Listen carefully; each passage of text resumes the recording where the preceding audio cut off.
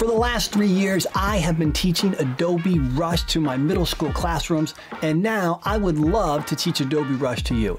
It is a simple, easy to use program that is a great place to start when you begin to edit video. So come along and let's use a little Adobe Rush and learn how to edit. Boom! Using Adobe Rush is really very simple. Let's go ahead and get started. We've opened up Adobe Rush. First thing you want to do is click on Create New Project. From here, you want to go and add in some clips. You'll notice right away that I'm going to add in some clips of the dry ice. So much fun to do the dry ice.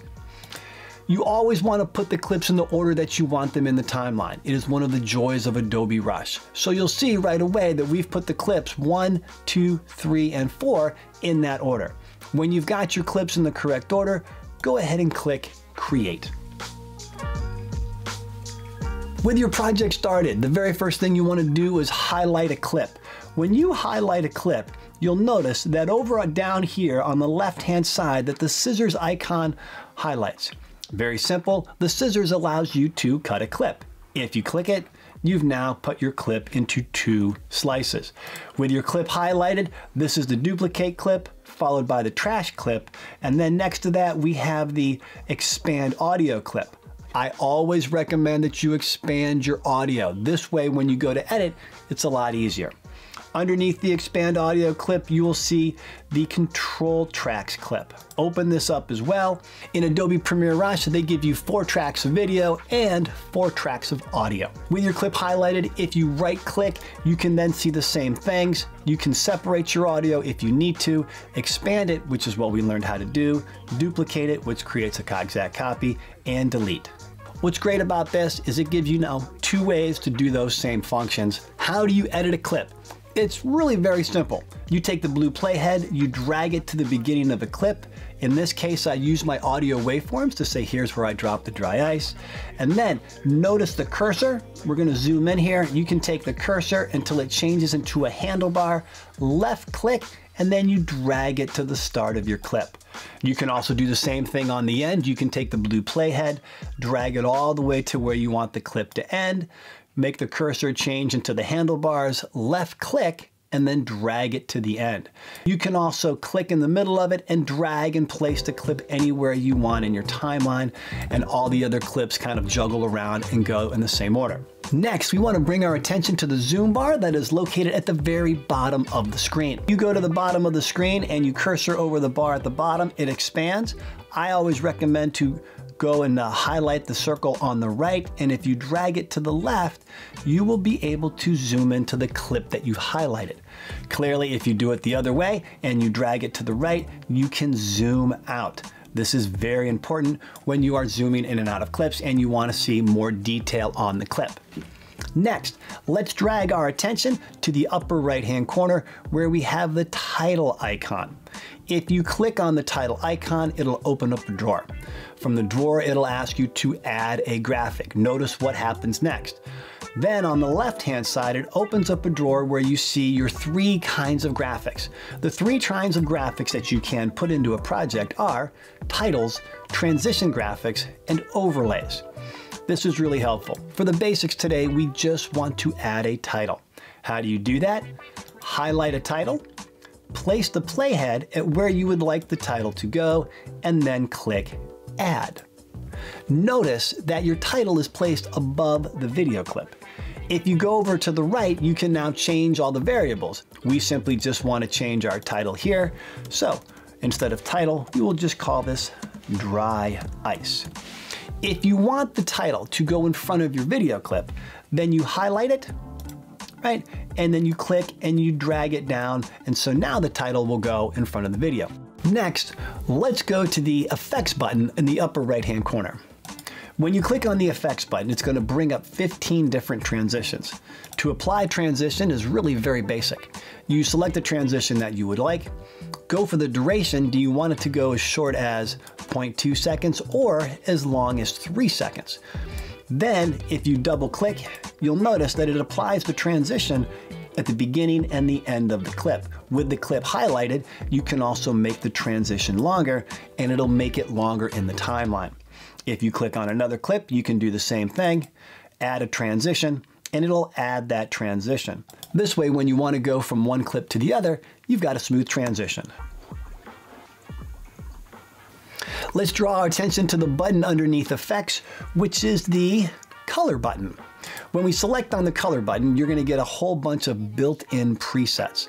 These are basically filters that you can put over your clips.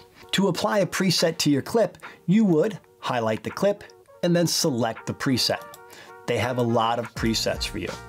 If you want to create your own preset, it's very simple. You go and you click on Edit, and then from Edit you can go and change all the variables.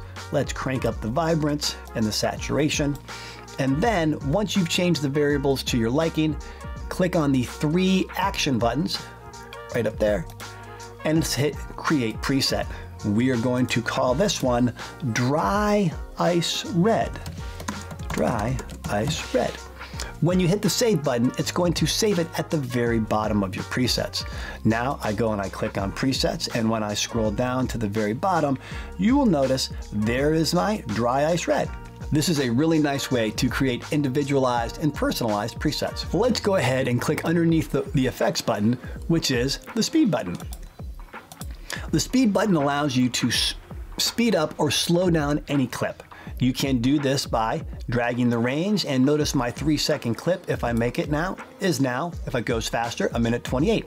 If I go to the left and I slow it down, it is 10 seconds. If we go and we put the playhead at the very beginning, you'll see now I've got a nice slow motion clip of the dry ice and water. Underneath the speed clip, let's click on that icon. It's the audio clip. Adobe Premiere Rush has 3 types of audio that it recognizes. Those types of audio are voice, music, and other. And they're all located by icons on that type of audio. If we look down here, we can see right away that this is just other audio because it's the audio from the dry ice clip.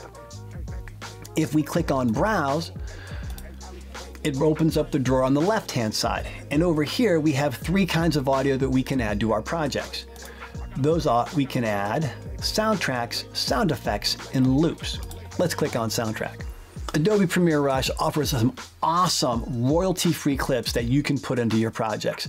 This way, when you post them on YouTube or TikTok or Instagram, you can use the music and it's not copyrighted. This is one of the best features of Adobe Rush. How do you add the music? Once again, always start by placing the playhead at where you want the music to go. Pick a song that you like, any song will do, and then you click Add. Notice when I add the song that the icon next to it is a music note because it recognizes this as music. Now let's go and click on the last icon, which is the crop and rotate icon. With a clip highlighted, this basically allows you can change the horizontal position, you can change the vertical position, you can even rotate your clip if you choose. If you don't like any of the changes or things that you've applied, you can go up, find the reverse arrow, and click on it, and everything gets reset back to normal. Underneath this, you have Maintain Properties. Now, I always thought they should just call this Zoom In and Out, but they don't. So if you want to zoom in and out and keep everything together, you can drag the slider to the right and it will zoom in. If you drag to the left, of course, you can zoom out. The very last button we want to show you is located all the way over on the left-hand side of the screen. If we go to underneath the blue button, see everything in your project. If you open up the project assets, there we have all of the clips that we've put in and the music. This way, if we should delete anything in our project, it's very easy to go ahead and find it by clicking on Project Assets, and there it is. So there you have all of the simple basic buttons and how to edit your very first project, and this should get you started. Remember to like, comment, subscribe in the description below. Ring that bell for notifications because we here at WEA Studios, we love teaching the joy of editing and filmmaking. My name is Oliver WEA, and welcome to my channel, where the wood paneling is 100% awesome.